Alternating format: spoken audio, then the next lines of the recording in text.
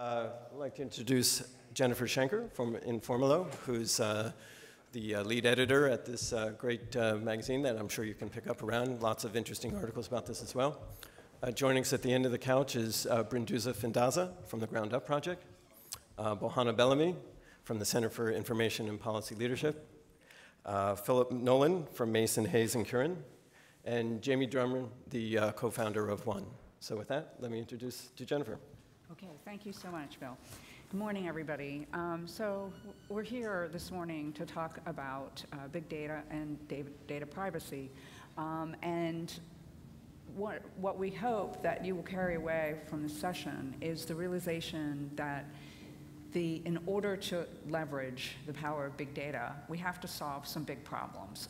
And those problems can't be solved just by legal means.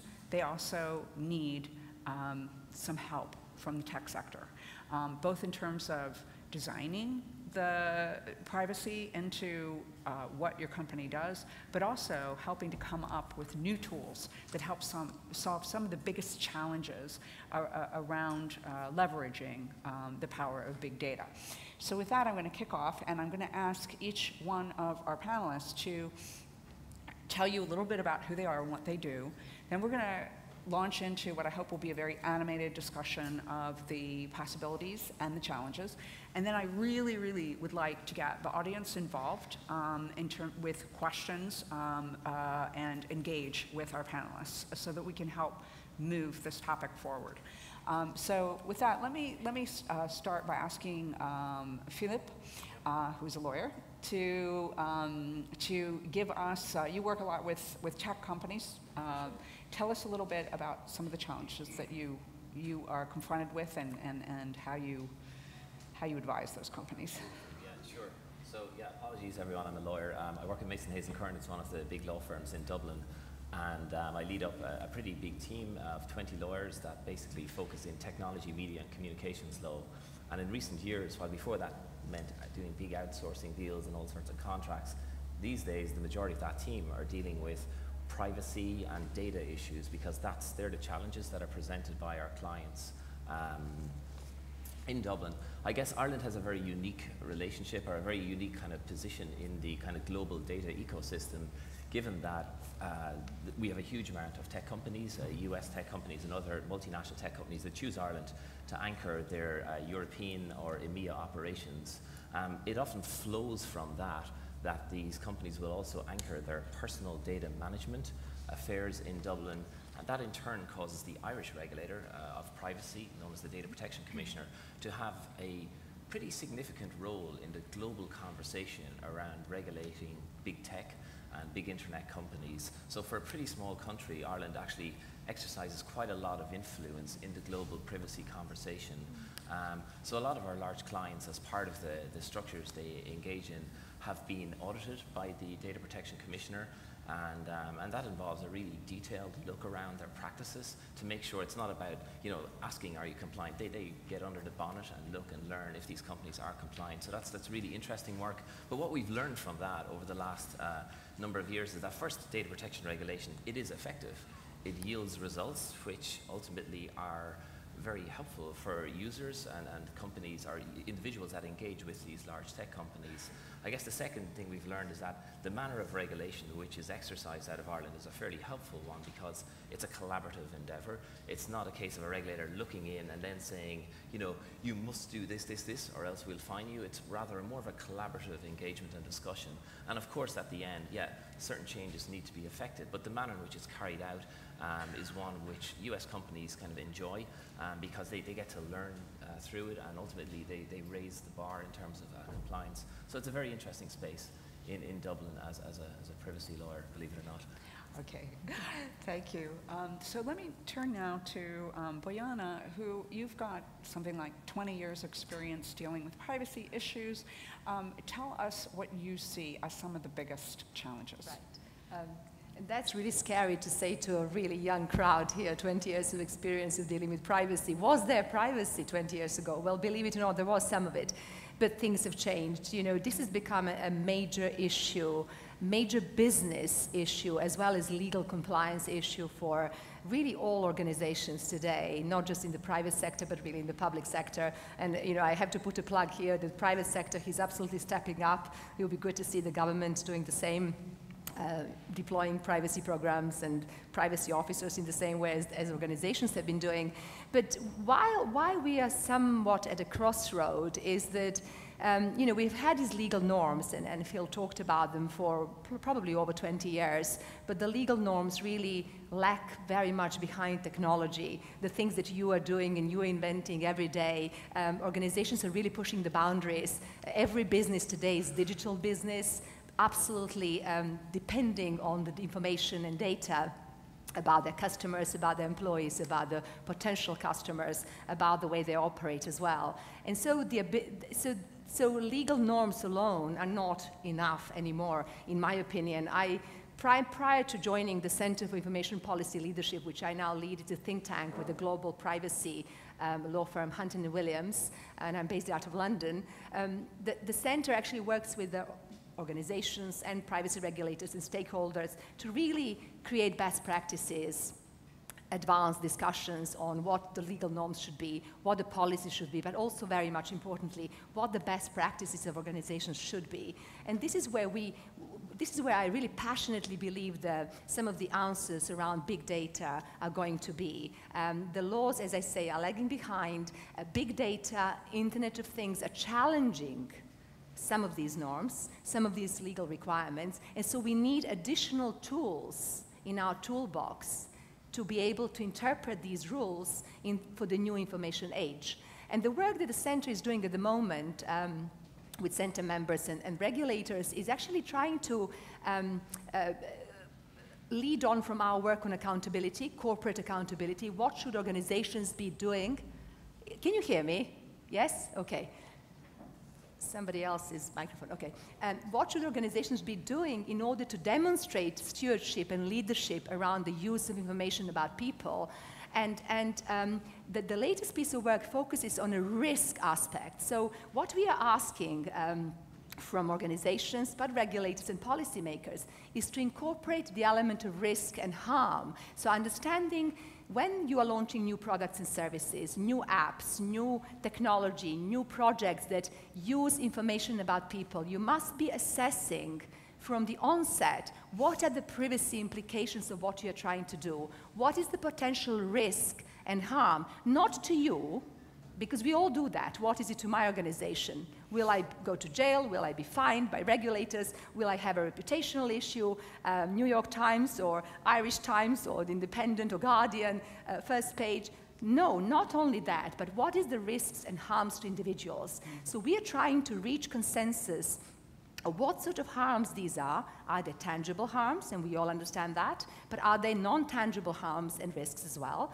Can we reach consensus with regulators so that organizations know how to behave, how to design products and services based on risk and harm that regulators would accept as well? And we're also trying to ask regulators, could you also base your decisions, your supervision, your enforcement on the risk and harm? Please concentrate on those who are creating harms without doing anything right, and let the innovators, those who are responsible, accountable, and good data stewards do what they do well. And so that's really the work we're doing at the moment, and that is my personal interest. And of course, we've been working with the World Economic Forum and really leading on the work that they are doing as well. So the use of big data, if you now transpose the concept of harm and risk into big data,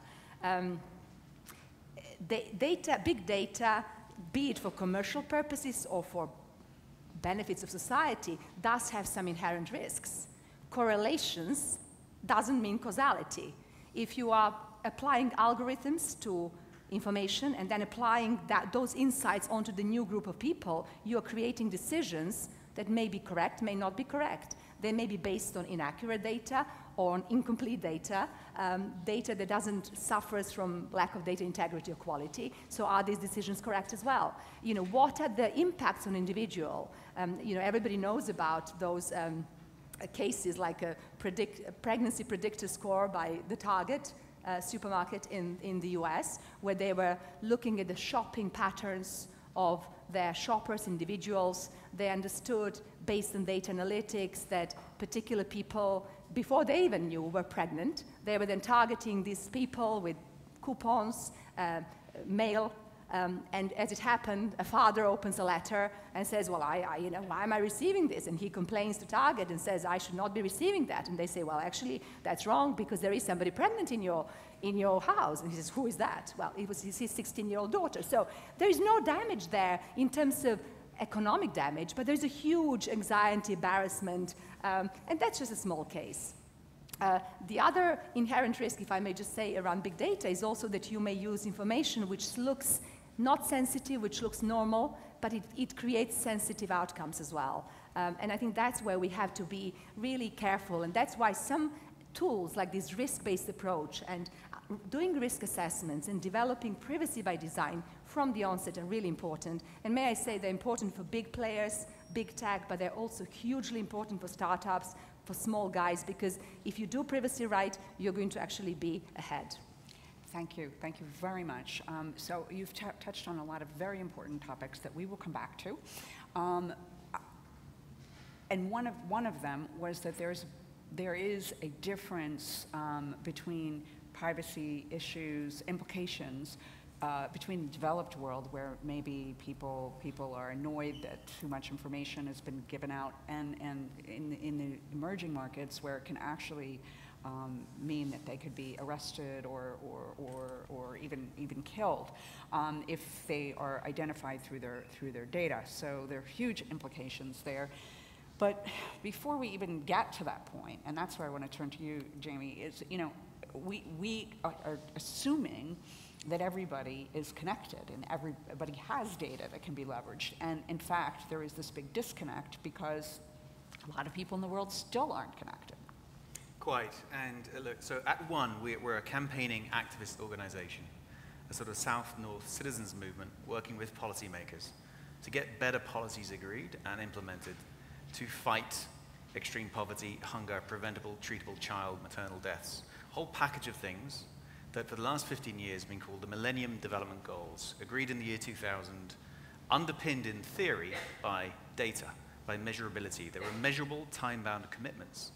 The world, in this kind of fit of incredible generosity, humanity gave itself this noble gift, which is the Millennium Development Goals in the year 2000. Most people don't know it happened. It was great. We've been trying to keep these promises for the last 15 years that we made ourselves, trying to measure our progress. And we've done quite well on some things. We fought back on AIDS and made some progress on malaria. Child mortality has been significantly reduced.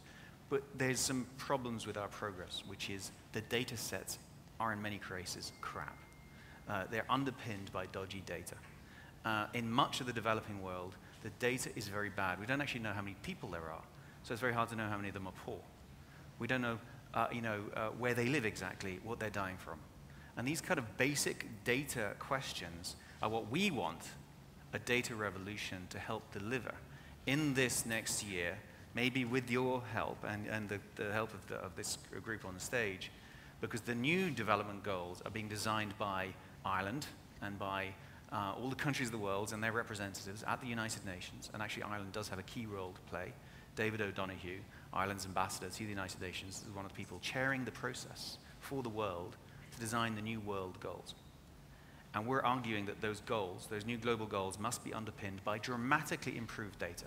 Because of course 15 years ago, we didn't have the mobile phones. We didn't have the access to technology and information that we do today. What an exciting opportunity to get it right, to measure progress better, and hopefully turn data into information so that the poorest people whom these goals are supposed to serve can use this information to hold leaders accountable.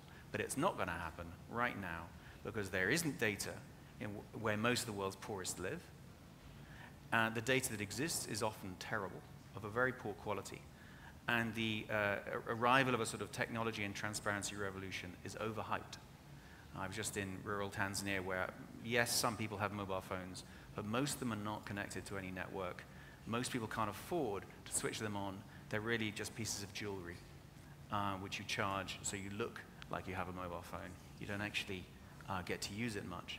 And so this disconnect between some aspects of the conversation about a data revolution when we're talking here in Dublin or Washington, D.C. or Silicon Valley versus what's happening in much of the developing world is a vast disconnect. So that's one part of the data revolution I'd like to come back to for us. Another part of it is a sort of revolution in a sort of follow the money data revolution. We're doing a lot of work trying to fight corruption.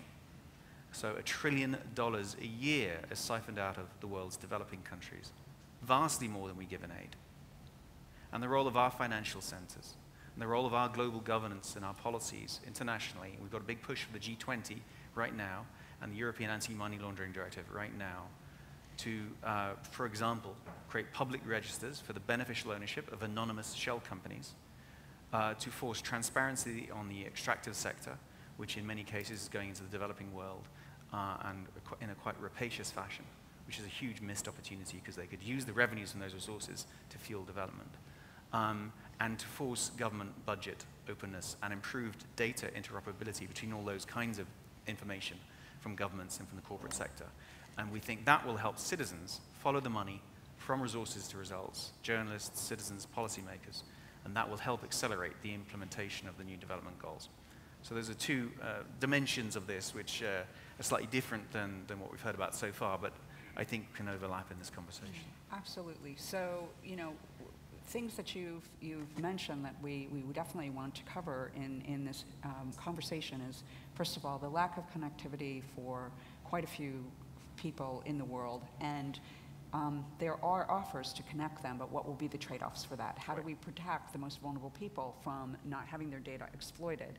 And then the second part, when you talk about your initiatives for transparency in data, is this whole idea of transparency and trust that is going to be key if we're going to be able to leverage big data going forward. So we'll come back to those topics, but first I want to ask Brindusa to tell us about how her project is using big data to help companies in emerging markets and do some good in the world in the process. Thank you. So my name is Brindusa Fidanza. I'm the founder of the Ground Up Project. We're a startup based in Switzerland. We started last year. My background is primarily in climate change. I've been doing some work with governments trying to understand how to move financial flows towards the green economy and what are some of the challenges that we have ahead of us, notably, among others, for the World Economic Forum in the past few years. The biggest challenge, obviously, in that is that we have very few time left to actually make a significant difference. And if you all are reading the press, and you must have heard a couple days back, the latest report by scientists, where right now we understand that climate change in the last 50 to 60 years is man-made, and so there's no more dispute about that. We also have, and you mentioned this, governments are gearing up towards a global deal, so there's much a big push that is being done for next year, but the context globally still remains one of threat and one of vulnerability, and especially for the poor. We're in a situation where, on the one hand, we need to get billions of people access to energy and water and basic infrastructure, and at the same time, the planet is under stress and the resources are very limited. So how do we solve that problem? And one of the opportunities, obviously, has been so far to go to the big wins, and we've seen this in the world. People have started to do financing for green opportunities that are mainly at the larger scale. But if you look at if you sort of look at each of our economies, rich or poor, most of the gap basically lies in the small and medium-sized enterprises. They're very often quite small. They are invisible. In the emerging markets and developing countries even, so the poorer countries, they're very hard to access, they're very hard to start up, and they're very hard to access resources or technology. So with that in mind, and knowing that around the world, just to give you a sense of the scale, there are about 256 million registered small and medium-sized enterprises, and we estimate that the informal economy is probably double that. There's a huge potential to actually make a difference in people's lives, in communities, and encourage people to adopt green technologies. And at the same time, it would mean, in terms of jobs and impact on economy, a huge chunk. The problem, of course, is, as I said, is that these these small and medium-sized enterprises are small. And so for our investment purposes, the way in which we look at projects and investors look at projects, these are very unattractive because your returns on these projects are non-existent. Some of them are very early stage. They're doing great things, but they are, most of them, not bankable. So the goal of the ground up project was to say, can we inventory these projects? Can we create a digital platform that will inventory these opportunities, standardize information about their projects at a minimal level that would then fuel, if you'd like, the back end of all the crowdfunding financing that is being developed around the world, all the impact investment, and that is a scale that perhaps it will come up to 500 billion to 1 trillion. That's the estimate around the world, so huge market potential there. Can we actually give these projects what I would call the street view? Can we actually go down and see what they look like? And by allowing standardization and comparing information about these projects across a larger set of projects, then investors, be it government or private investors, can actually design flows that are much more interesting in big aggregated chunks. You mentioned one of the challenges, obviously, is that half of the world is roughly unconnected, and so how do we, from my perspective, how do we achieve the challenge of actually dealing with climate change and at the same time using technology to do that? I think for us it's, and we can talk about this in the discussion perhaps, I don't think you can do it entirely with technology. You have to somehow mobilize people who are unconnected on the ground to get these technologies up. And obviously some of the challenges that you mentioned for a small startup to operate at a global scale and sort of solve a global challenge, we do get into complexities in terms of running the business on a day-to-day basis. Last point I'd like to bring into the discussion is that it's not enough, I think, to just collect the data and curate it, which is what most people would do. In the case of climate change, it's also important to monitor it. So what happens to all these people that are deploying technologies on the ground, but then a year later they're not functioning? Some of them may end up in the backyard, cook stoves or solar lamps or what have you. If we haven't actually a way in which we can monitor their lifetime and their impact on the environment, then we're actually at risk of not really understanding whether we're making progress or not. Okay, thank you. So I think what you have just described to us is a good example of the power of big data to change things. However, there's a lot that needs to be done before we can fully leverage the power of big data. And so just before starting the session, we were talking about some great examples of things that have gone wrong. In the UK, there was a project where the NHS wanted to aggregate people's health data so that they could look at trends and perhaps further research. And there was a miscommunication. People panicked. They thought, oh no, insurance companies or other people are going to be able to make decisions about me, and because of that, the program had to be scrapped. In the developing world, there's been problems with doing this with Ebola, and so there are missed opportunities. We have the data, and we have in many cases, the tech tools to be able to extract important information, but there are all kinds of problems that are holding us back from being able to do that. So let's talk about what some of those problems are and what we need to do to move forward. Who wants to take that first? Sure. Well, is my microphone working? It is. Yeah. I mean, I think it's great that the quality of data that is being collected is improving slowly, and I think with enhanced technologies and communications that will increase. We now have the tools, as you said, the analytics tools. One of the perceived issues is that regulation is going to slow this down because you can't it's not open season on personal data. And I guess just a key clarifying point around that is the regulation of information and data is mostly focused on the regulation of personal data. And a huge amount of good that analytics can yield and derive from data sets is not the processing of personal data, it's the processing of climate data, or the processing of information around disease, for example.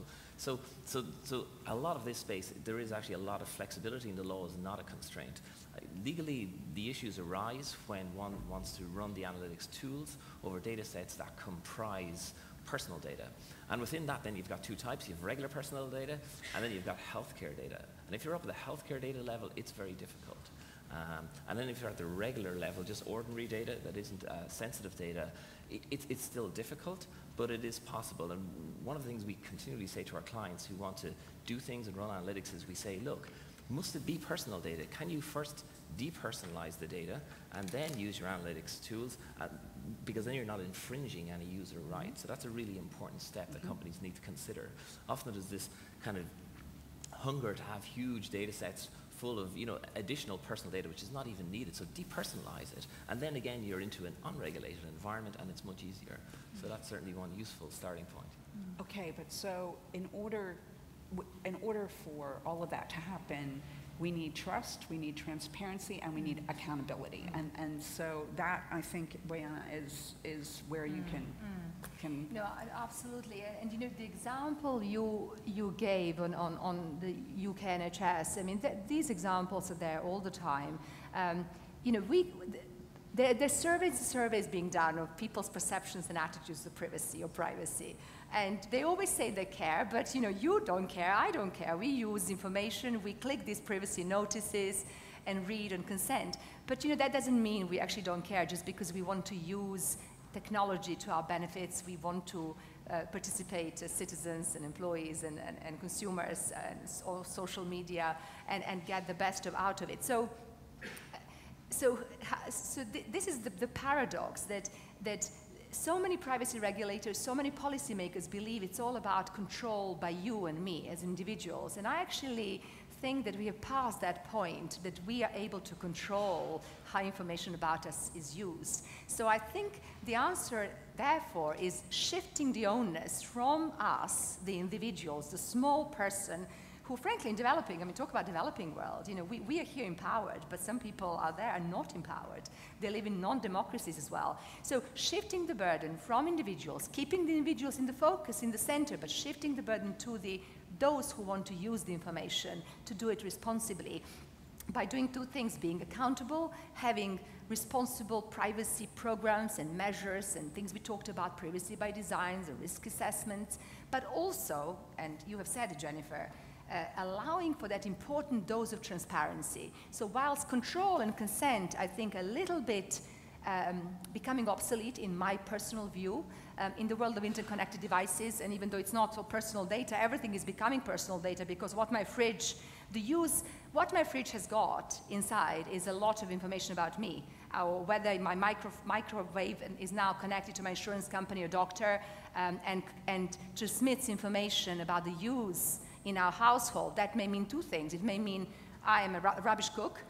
It may mean I'm too busy, mother of three, but I don't cook, and therefore I use a microwave. Or it may mean I've got terrible eating habits, and therefore I should pay more insurance because I'm uninsurable, right? I'm unhealthy. And so do you see what I'm trying to say? Is that sometimes information about things becomes information about us as well. So because of that, we really need to think about engaging individuals into this new transparency. It's not about consent, I repeat, it's about being open and transparent about how we are using information about people, what we do with it, and telling people what they don't know, and telling people the things that they may concern them, rather than telling them by law these long pages of privacy notice and policies.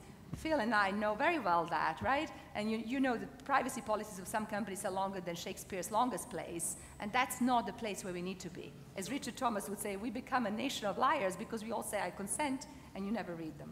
But I guess in many ways, when you talk about transparency and being very transparent with the users, ultimately what you're doing is it's a means of getting implied consent, because if you tell a user, right, by using this service or this product, this is what we're going to do. And if you communicate properly with them, not necessarily in a privacy policy, but in a privacy policy coupled with during their engagement with the service at various points of engagement where they're sharing data, if you're telling them what's going to happen throughout, well then they're informed. And if they continue to use it, well, that's consent, right? I mean, in the sense of you want to have an engagement with a handset, you can't necessarily have a pop-up every time you go from page to page to page. So I think really rich transparency, you know, that's repeated at a granular level of user engagement does comprise consent. And at the end of the day, I mean, you know, European law, which is the gold standard in terms of privacy law globally, it does require that before large organizations do things with your data, that you have to consent. And I guess this is where Ireland, and the way Ireland approaches this very difficult issue, the Irish regulator says, look, consent can be implied if the transparency is good, persistent, and clear, and not, you know, in a privacy policy that reads like the US Constitution. Would you say you want to just say something? Yeah, just sort of to say that this is a sort of a Western world problem, if we want to look at it that way. And the sort of problem that we're trying to address, we actually need to, it's not enough to just scrape internet, and it's not enough to just look for the data. You actually have to engage people. What we're talking about is a radical departure from the world that we live in now. We're not talking about interpreting trends that are happening now, business as usual, and what are some of the opportunities that come from that. So the challenge is, how do we use technology, but at the same time to incentivize personal action and entrepreneurial action on the ground. And I think it comes back to working in partnership with organizations that are on the ground, that have built already the trust of people around them, and not just relying on systems and on data collection to get that kind of outcome. And I think we're you know, as far as we see this, working in partnership with organizations like Jamie's or the United Nations or others that are trying to incubate that action on the ground is another way of looking at this as sort of getting visibility on what's going on the ground, and help get these people access to the resources they're looking for. But in order to collect the kind of information that you're looking for, and you're looking for the greater good, right? People have to be able to trust the government and companies, right? So, you know, they need to know if this information is going to my doctor, or it's going to researchers, or if it's going to an insurance company, or it's going to some totalitarian government. And you need this audit trail, you need this transparency so that people can be 100% sure, and it's not just some empty promise, but like they can be 100% sure that they know who sees their data, under what circumstances, and when. And the problem now is that people feel that this is totally out of their control. And the danger is that the most vulnerable people in the world, the poor people, the people in emerging markets who've never been connected before, if suddenly you have governments and or private companies who say, oh sure, we'll connect you, you know, they're not doing this for altruistic means. They're doing it because, you know, the people are the product. They want to take their data, and people need to know what's going to be done with it. Should we just unpack a little bit more the current frustration or dysfunction with the Ebola example? Yeah, I think that's a great idea. I don't know how much people all know about it, but there's two types of real frustration here that we have and many share. One is that, of course, you know, the mobile phones are highly present in the region, not into the poorest communities, the very poorest, but still present across much of the countries in that region. And had the data been anonymized and had a good trusting relationship between the telcos and the government been set up in time, it could have helped accelerate the understanding of the epidemic and the epidemiology of it, and helped guide better responses quicker. But there was an impasse, sort of a lack of trust between the government and the companies, which meant that they couldn't use this information that could have been used. Now, I should add there that this isn't just about trust in this case. In many cases, it's just sheer knowledge and capacity. They don't really know what was on offer on the government side, and they were experiencing a crescendo, a sort of cascading series of crises, one after another. And this just fell off the radar of importance, when in fact it could have helped get ahead of a lot of them. And in that, the international community needs to think about that region of the world at this moment in time as our front line, not their problem. You know, this is a global health crisis, not a West African or Sierra Leonean crisis. Right. It is our problem as well as theirs. And we need to deal with this together. And there's a global public good as well as global health. Mm-hmm. And that is how we use data in situations like this where there is an emergency, and how do we provide the capacity to help do that. There's another part of the frustration I have to draw attention to, though, which is that you've all probably heard about huge multi-billion-dollar, $100 million, tens of million-dollar pledges by different factors, countries, foundations, to fight Ebola and the causes of Ebola to some extent. If you try and analyze what's really going on with a lot of those pledges, it is a little harder to peel the onion. And there's a practice in governments that is of multi-annual pledges packaged into one big sounding announcement. It's often not new money. It would have been money that was already going to these regions, so it's not necessarily new. Some is, some isn't. They make it very rarely clear what is and what is not. And then, even once all the pledges have been made, the delivery of those pledges over time to which countries and which interventions, what's arriving in the dock, what's turning up in the health clinic, you would like to think that in this day and age we have a better system and a better way to track all of this. Currently, it is not as good as it should be, not as good as it could be given the technology we all have. So, both from the point of view of unpacking what the telecoms, and the GSMA has tried to help create some protocols here to do better next time. There's some frustration, but also from the point of view of just tracking and following this money and these pledges that you'd think were for real, and what they're really delivering, has been a huge frustration. And we've got a resource tracker on Ebola, which is trying to real-time follow the money from resources to results and delivery, and it's very, very hard. And actually, we need help.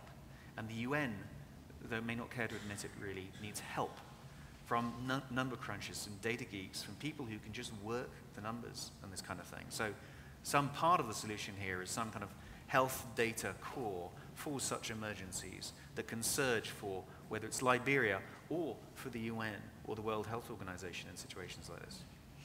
There's probably some business opportunities here for tech companies, for startups to help solve these problems, but at the same time, build their businesses. Let me sort of add to that, and the thing that I'm seeing, and it kind of talks a little bit to Jamie what you were saying, is that there is this reticence risk emerging, and that is many businesses and governments are not using the data to its full potential and benefits because of the fears around data privacy and data protection and security, and perhaps the lack of guidance and lack of clarity as to what is allowed, what isn't allowed, how far we can go, how far we cannot go. And I think that's a terrible, and that is a really dangerous risk to be in. Just for information, Japan is actually revising its privacy law, and it's incredibly interesting to read the policy document done by the experts in the government, and they're identifying what they call a gray area. There's a huge growing area of grayness in Japan, which is with companies interpreting law to the extreme, and so therefore they're not using information to the potential they can. And frankly, this is happening again and again in telecommunication sector. This is particularly the case, and the reasons are multiple, but there is always this regulatory fear as well. And I think what GSMA is doing, which is the mobile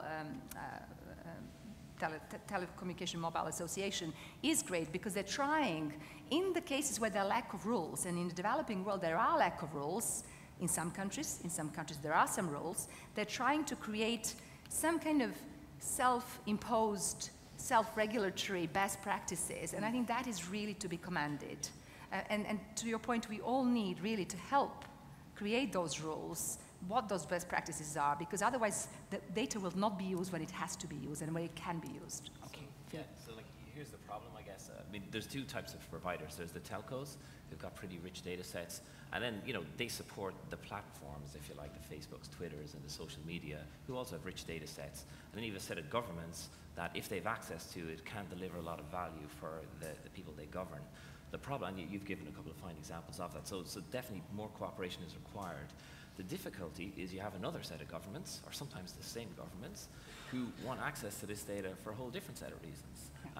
To track, you have a lot of civil unrest, obviously in the Middle East, North Africa, and we've had situations, and they're publicly known, where clients are being asked to deliver up information about their users, be it in Egypt or in Libya or whatever the country in Turkey. So the difficulty is to reach a position, for the struggles these companies face, be they telcos or the service providers, is they want to cooperate, you know, in circumstances where it will deliver good to their users, but in other circumstances they're going to want to say no. And of course these governments will say no, in all of these circumstances you must deliver up the data. So in many ways, you know, the large multinational telcos and internet service providers, you know, they have a lot of responsibility and a lot of challenge to face. And they have to essentially architect systems and an engagement with their users and the stakeholders, such as governments, which basically kind of, you know, carve this balance, basically, which is engaging and disclosing data when it's appropriate to assist, and when it's challenges to, you know, imminent life and danger to users and individuals. And on the other hand, they have to be very careful not to oversupply. Mm-hmm. So it is a challenging environment. Absolutely. I am conscious that we, as the clock ticks, that we want to get the audience involved. Do we have any questions? Okay, please. Mm-hmm.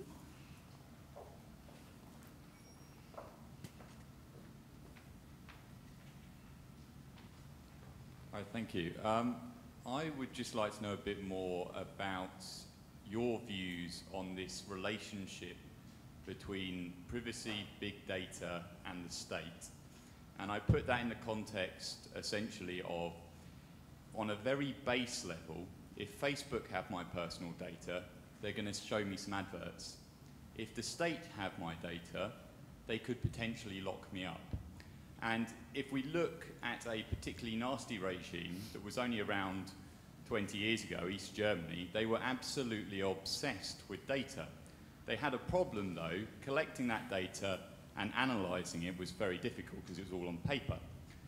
Today, though, the government has many more tools at their disposal to literally flick a switch and we could be in an East German situation. I think it's unlikely, but I would like to know how concerned you are about that. And particularly on your point about the regulation. So for some people might see it that asking the state to regulate the state on privacy is essentially like asking a wolf to regulate other wolves to protect the sheep. I mean, it is a slightly ridiculous concept. Anyway, I'd like to hear your thoughts on those issues. Come on, let's start. Yeah, I'll try. And again, I mean, it's a very tough and perplexing issue. And you're correct. When it comes to access to data, the state can enact local draconian laws, which can permit it to seek to access and aggregate data sets, and then to do, you know, even across all of the different public bodies, and to run, you know, algorithms across that data sets for purposes which would not be kind of supported under kind of Western civilization norms. And we see that happening. This is where I see the role of, you know, if you look at the huge data sets that exist in the world, a lot of them sit with tech companies and tech infrastructure providers. So I see their responsibility as very significant, in that often the state will want access to the real rich data sets, often sit with them and not the state. So it's the engagement between these large tech companies and these, call them rogue states if you wish, which is a particularly interesting conversation, because often it's in a company's interest to build its user base as big as possible, but yet in the state where they're building their user base, they won't want to engage. And we've seen situations such as in Turkey, where Twitter had a lot of significant engagement, and ultimately Twitter was switched off in Turkey during a period of civil unrest recently.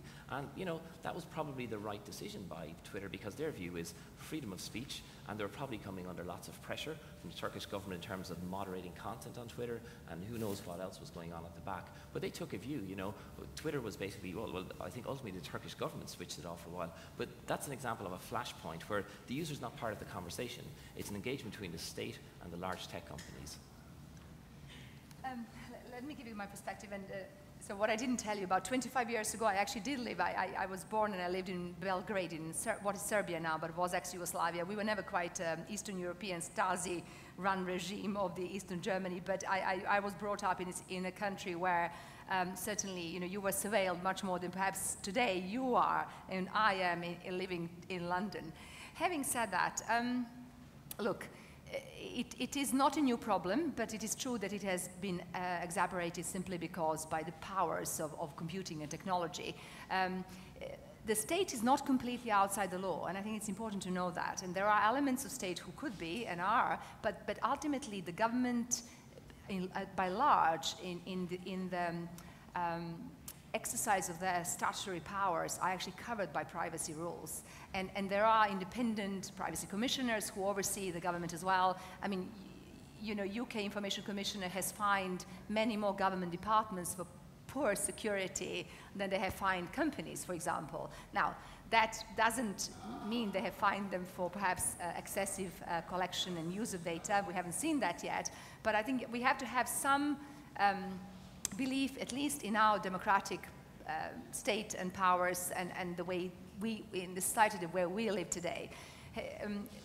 Some additional points to make are that, look, the European Court of Justice, for example, has scrapped this data retention directive. This is an EU piece of law which required all telco and internet service providers to hold information 18 months to 2 years, so that it can be used by government for, security, anti-terrorism, and other purposes. Now, that piece of law has been found by European Court of Justice to be unconstitutional. It has been scrapped. It has been taken off the books.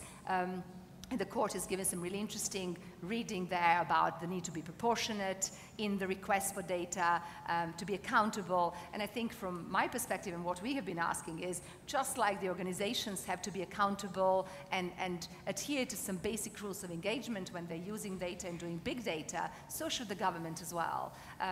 Now, it's a crusade. It's a long, a whole journey. But it's a journey that we have all started, and there is much more debate about this everywhere around the world. That's all I can say, really. Please. We're seeing small signs of companies using privacy as a competitive parameter, especially in the US, like Apple.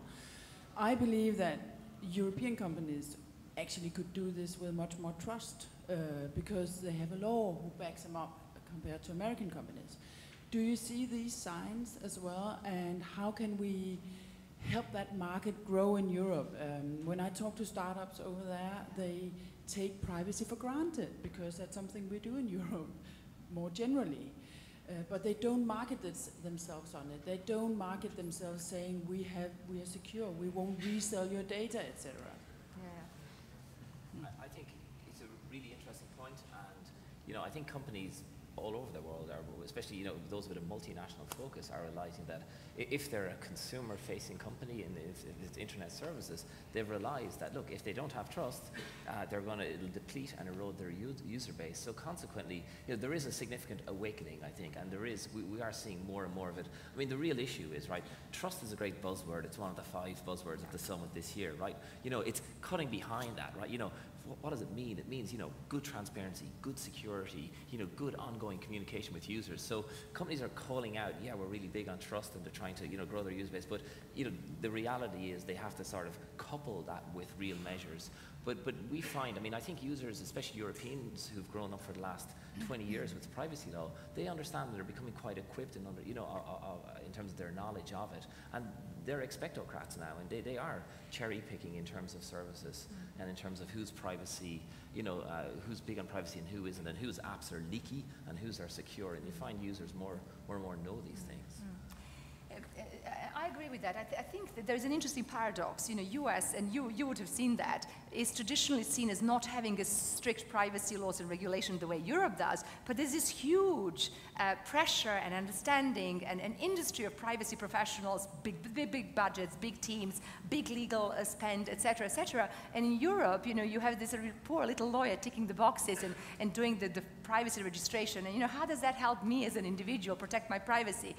Things will change. I think that we are seeing more competition on privacy. And perhaps it's happening in business-to-business sector. Look at the cloud or outsourcing business advisors, service providers. I was leading privacy for Accenture for 12 years. And what Microsoft is doing now with the ISO cloud and privacy security standards, many organizations are trying to get certifications where privacy and security become part of their business offering. And we privacy professionals have learned a long time ago that you're not going to sell privacy internally to your CEO or your general counsel or your board or somebody who's funding you by saying this is to do with legal compliance. No, right? We have to go beyond legal compliance. Privacy is good for business. It's essential for business because in order for you to unpack this huge potential of big data and data as an asset, you have to solve privacy. You have to address it proactively rather than defensively. And I mean, when I talk to senior leadership, that's the way I'm selling and I'm talking. And you know, they kind of get that, right? People get excited about that. They don't get excited when you tell them you have to do it because the law says so, right? That's not. So now, whether there is investment in startups who are actually creating privacy-enhancing technologies and things like that, I think we're seeing more of that in the US, but there are small steps done in Europe.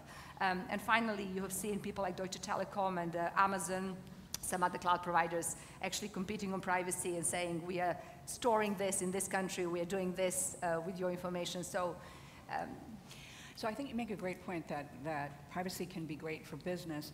Does anybody on the panel want to tackle the question of, what are some of the tech tools that are missing today? Where are the opportunities for startups to actually solve some of these problems? I think we should ask this audience. Tell us. Is this on? Oh, sorry. I was actually going to make a comment a little earlier, but as I work in private sector around some of the partnerships, and there's actually a session tomorrow that we'll dive in a little bit deeper, but I work for Microsoft and I run our partnerships within the humanitarian and international organization space. And for the example of Ebola right now, we were brought in by WHO, and we have a specific disaster response organization that their role is to come in and get out. And so we're working with WHO on building a data hub. So they are the ones that every organization, every member state is looking to them to be the catalyst of collecting, analyzing, and distributing that information. But our role is to go in, make sure that it's a secure architecture, then do the capacity and education for that organization to then pass on. And so it is a critical role for private sector and even startups, but to then go back to the security architecture, to really look at a sustainable model that we have privacy at the heart of this, and a very good secure model on that as well. Can I just ask, are you tracking the epidemic, or are you tracking the resources, or both? Right now, looking at the epidemic, not necessarily the resources, but that could come in. We should talk then, maybe. Okay. Question in the back.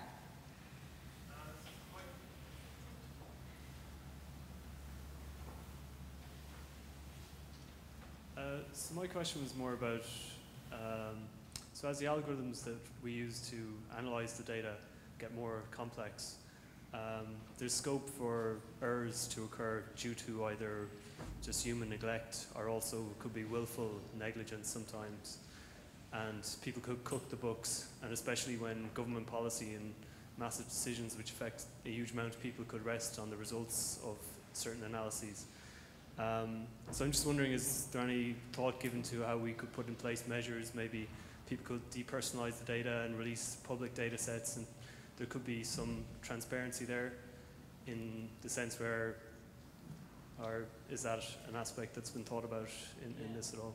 I mean, for sure, as I said earlier, I mean, you're right. I mean, algorithms are insanely complex, and often the algorithms are not designed by a single person, but they're designed by teams and teams of people over many years, and often with source code, there might be a lot of proprietary code, and interweaved with that is lots of open source code. So there can be kinks and bugs in terms of the output of algorithms. Organizations who deploy algorithms to work on data sets which have personal data have an obligation to make sure the personal data going in and that the personal data that comes out is accurate. That's an obligation of organizations. So in order to manage that, it goes back to my earlier point, if there's doubts around the capacity of the algorithm to be accurate, well then the outputs ideally, if they're going to be personal data and if they're going to be relied on, they should be depersonalized. And that's the whole, we talk about privacy by design. One of the key sub-principles of that is data minimization. And what I mean by that is personal data minimization, because a lot of the time the really useful statistics and the derived outcomes of the algorithm, we don't need to know it on an individual by individual basis. We need to know it on a demographic basis, on a geographic basis. So that's certainly, you know, that approach solves a few different problems, I think. And maybe to kind of link your previous questions, what are the tools and technologies? I think certainly if you can avoid actually analyzing personal data and getting insights from what is personally identifiable data, but if you can anonymize or de-identify data, that really is the best way forward, and that has to be the most robust technology you can possibly look at, but that has to be coupled, because no anonymization, and you probably know that better as technologists, is perfect. I mean, we have had cases where researchers have re-identified anonymous data again, and regulators don't believe us anymore. And so if you really want to convince the regulator that you are truly dealing with aggregate anonymous data, you have to deploy the robust technology, but you also have to do some organizational safeguards and measures. You have to take commitments to firewall, to not re-identify data. You have to take contractual commitments downstream to make sure the third parties to whom you release this don't do the same, etc. So that's where we come back again, you know, tools, rules, technology, and accountability that is policeable, enforceable, and auditable at the end, and scalable. So. Okay. Did we have any other? Yeah, one in the back. Yeah. I just wanted to make a comment, actually. I'm kind of interested in the language that's still being used around the issue of data, and the fact that we're still using words like privacy. And I suppose I would feel that at this stage it should be described as publicity. So once information and data is handed to a third party, in effect it has been published, and that the default should be looking at it from a publicity point of view, because I think a lot of people still look at it with an implied idea of trust, and therefore that it's private. That's just a general comment in terms of the language. And I think moving forward, I think it would actually be more useful if people viewed it in terms of the publication of data rather than the idea of privacy. So, because I think once it goes outside the domain of your own personal realm or business, it's really in the public domain. So that's just a general thing with regard to language.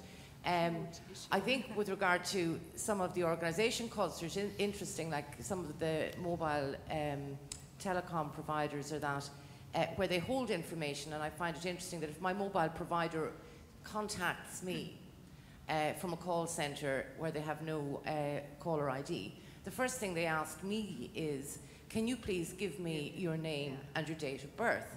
Now, the fact that I refuse to engage with them when they call me, so that I think the idea that companies don't realise that, first of all, they held that information so that when I contacted them, they could validate who I was, but it wasn't for their use to expect me, because I can't validate who they are. So it's not a reciprocated arrangement, and perhaps I should have a series of questions I can give them to validate who they are. So I think there's ideas around reciprocation as well. So words like trust, as you mentioned earlier, are sort of, they're buzzwords, but do we really understand in actual fact that these are about decisions and mutual decisions sometimes? It's a huge issue. We need to give a very rapid answer, though, because we're already over time.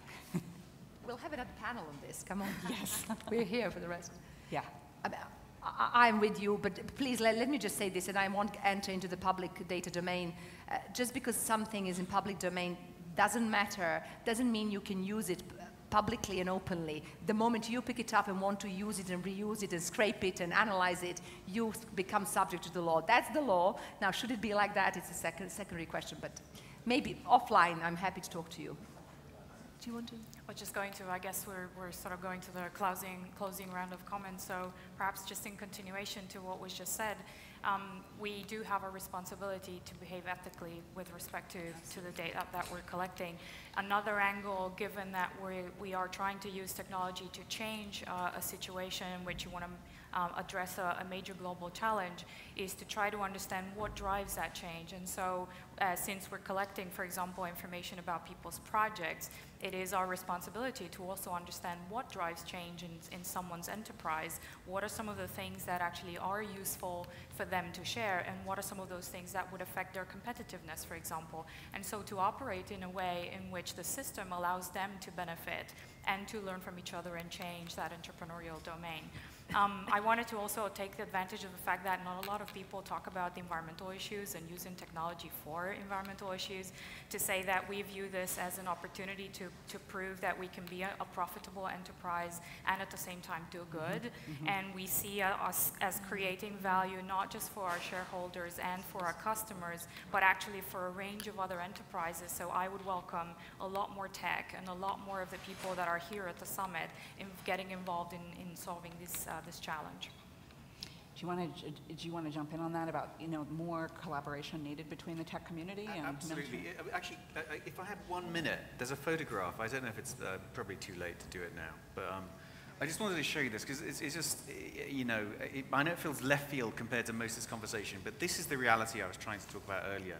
This guy is the local village executive officer. He's the local branch of government whose job it is to know basic information about the budget for the village. It's called Mafaluto in rural Tanzania, the villages.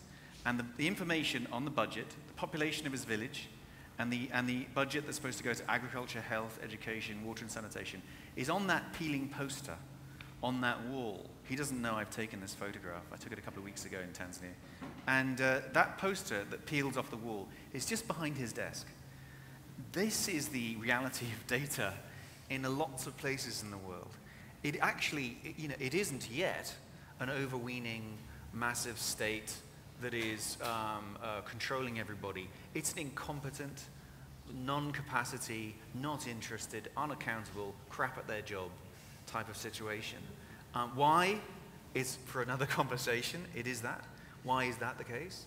But we do believe that this is the sort of place where an infusion of people asking for better data and helping supply it is a very important idea. And just outside his door, there's a bunch of girls who have got mobile phones that don't work because they can't afford airtime, who would love to help him improve that data set and hold him accountable to do his job better.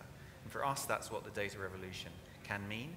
And when we've got the responsibilities and duties right, and we've got the norms and new rules and tools right, big data can play a really big, helpful role in accelerating the improvement of that story. Thank you. And thank you all very much for coming. Thanks for a great job.